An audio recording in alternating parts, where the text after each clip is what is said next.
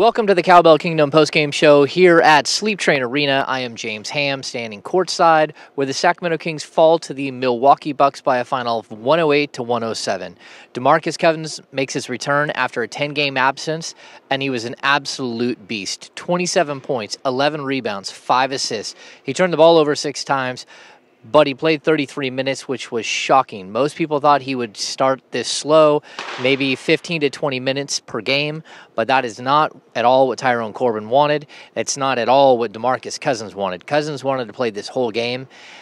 The Kings held him back just a little bit. You could see him getting noticeably frustrated in the third quarter when he was pulled from the game. But then he started the fourth, and he finished the fourth, which was shocking. Rudy Gay finishes strong, 20 points, 9 rebounds, 6 assists, a steal. This was a really slow night to begin for Rudy Gay, but he finishes the fourth quarter with 10 points. A very, very solid performance by Rudy Gay in his first game playing alongside DeMarcus Cousins in a long time. We had some lineups out there we haven't had in a while. Plus Cuz back being out there, it was kind of tough for him to, adjust. But, it's a learning process, man. We're trying to get back, trying to get all of our team back, all of our guys back, everybody back on the same page. So I wasn't aggressive in the first half. I felt myself loafing out there, and it was kind of a now or never attitude. Darren Collison woke out of his mini slump. He finishes with 15 points and 5 assists. McLemore has a very good game tonight, finishes with 22 points on 8 of 10 shooting, drops in 3 assists, 4 rebounds. He turns the ball over 3 times, which was not good. Played 41 minutes, and what we're seeing is major growth out of him. Tonight, you could tell he was not at all happy to play against a Greek Freak. The Greek Freak is the guy who got the nod over him for the rookie All-Star game last year. You could tell that McLemore wanted to stick it to him. He came out hot. He was aggressive. But then the Kings went away from him.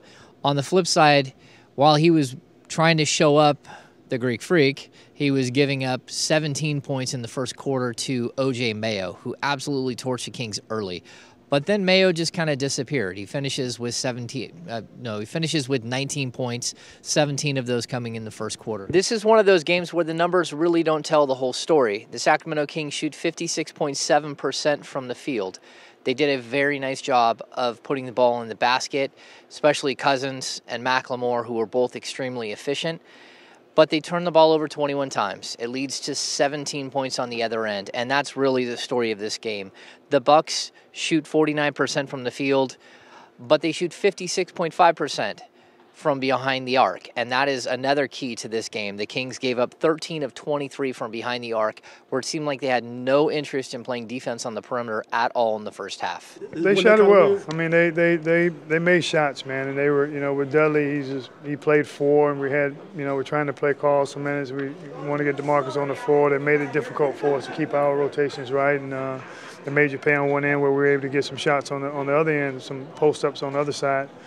Also, they got some offensive rebounds. When we went small, they hurt us on the boards a little bit. So I'll give them credit.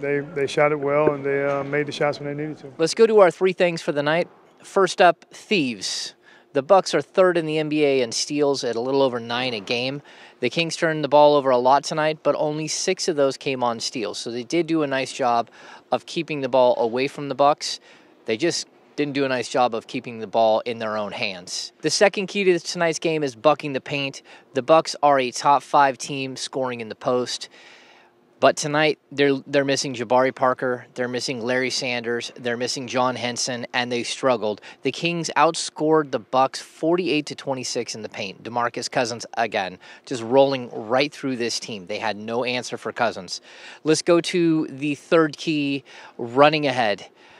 We keep hearing pace. We keep hearing all of these things about the Kings scoring more and about this different style of offense that we're going to see. Tonight we saw 6 fast break points by the Sacramento Kings. That's abysmal. 18 for the Bucks. Anytime you lose a fast break point battle by 12, you're in trouble.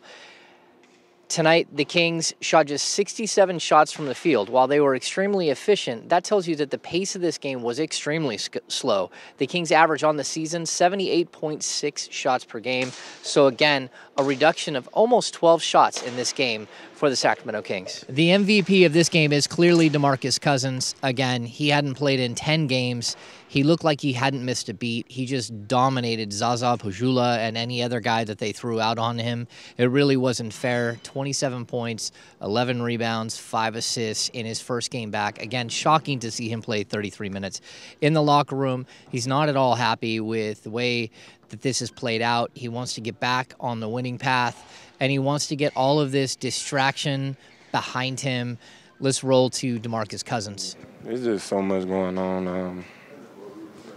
I'm not looking for excuses. I don't care about the situations going on. I don't care about the sickness. We got to move forward, and that's the only thing on my mind: moving forward and getting this thing right. I don't think we're far, honestly. Just getting our mindsets back in the right place. Like I said earlier, let's not look for excuses. Let's get through this adversity. Fight for one another and, keep pushing forward. Keep that main goal in mind. So that's what I think it's going to take. Are you tired of the distractions? Ready to get back to? Absolutely. It's too much outside stuff influencing this team. And I just want to get back to basketball, and that's it. All right, so the Kings have lost 5 in a row. They will be back at it on Sunday when they face off against the Lakers for a matinee. They have a back-to-back against the Warriors. I don't know what that means for DeMarcus Cousins at this point. He is ramped up and wants to play, but you could see tonight, you could watch him running out of gas, him not being able to get down to the other end of the court in the fourth quarter. The Kings are going to take it slow with him. They don't want any setbacks in his progression, and so we're going to have to see how that plays out. They need the win. They're going to go for the win on Sunday, and then I think all bets are off for Monday against Golden State down in Oakland. So I am James Ham. You've been watching the Cowbell Kingdom postgame show. Thanks for tuning in.